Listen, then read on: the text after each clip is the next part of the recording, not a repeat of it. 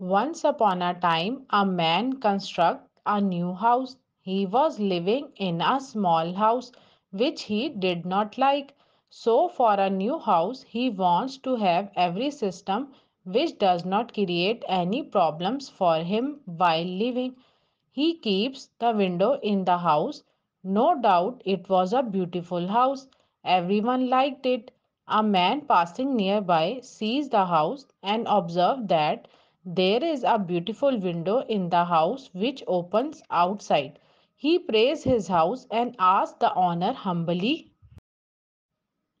"Why did you keep this window outside in your house?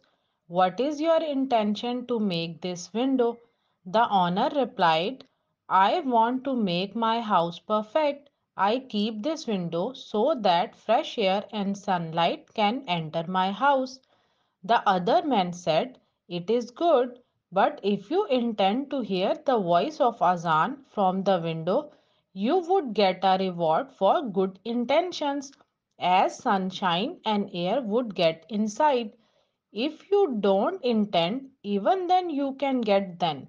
But on your good intention to hear the voice of Azan, you could get both. Reward from Allah and air with sunlight from the window." So, dear kids, moral of this story is always keep your intentions good to get rewarded for your actions.